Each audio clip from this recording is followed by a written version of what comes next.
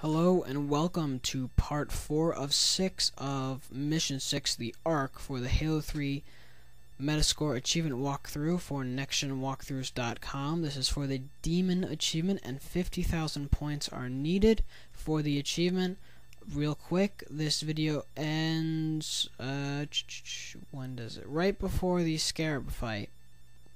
So I'll clear out every single enemy in that, every single vehicle and one in that bottom area. The Scarab drops down, and it ends right before I whoop its ass in a flaming tank.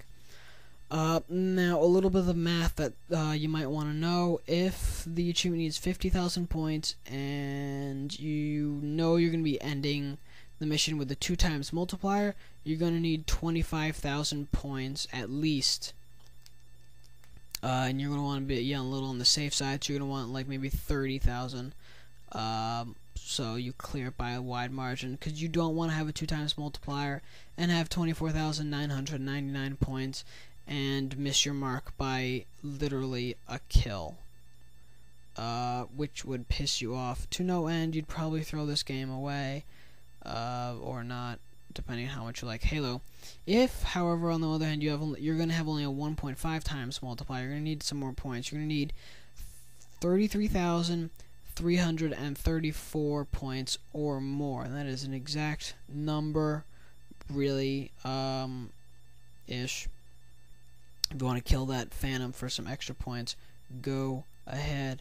Just remember that you'll have wraiths shooting at you.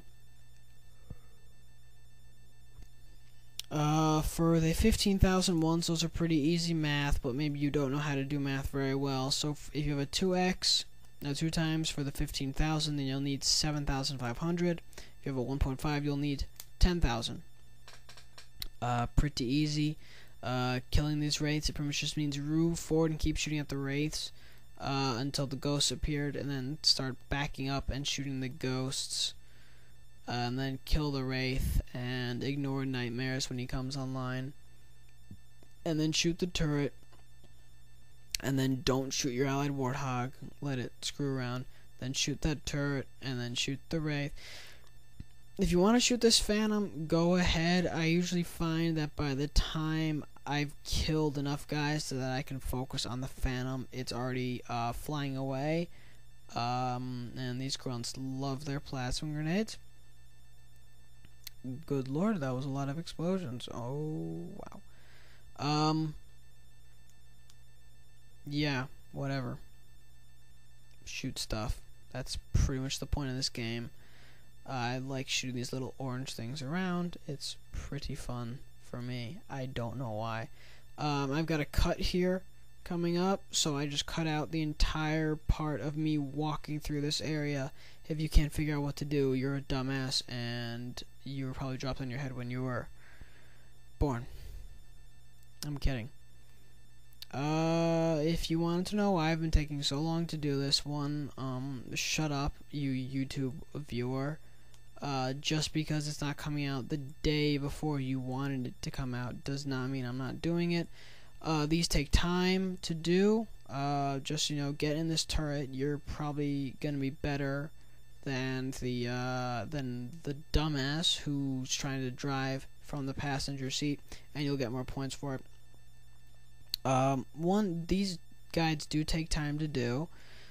2, Magic DVD Ripper is being a piece of crap, and running out when it shouldn't be, and blah blah blah blah. So I gotta get that fixed, and I really do not want to shell out the 30-something bucks for it.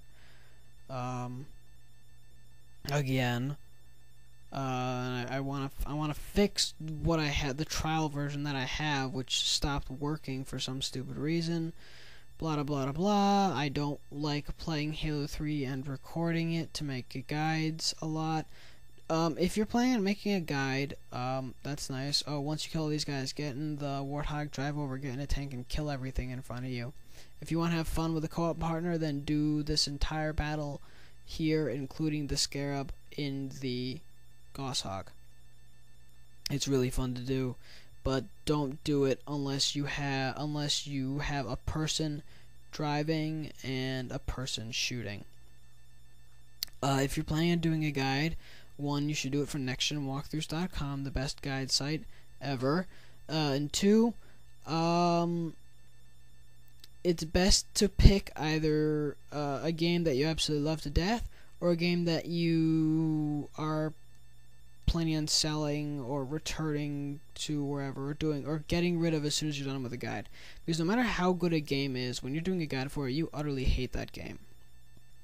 Games suck when you do guides for them.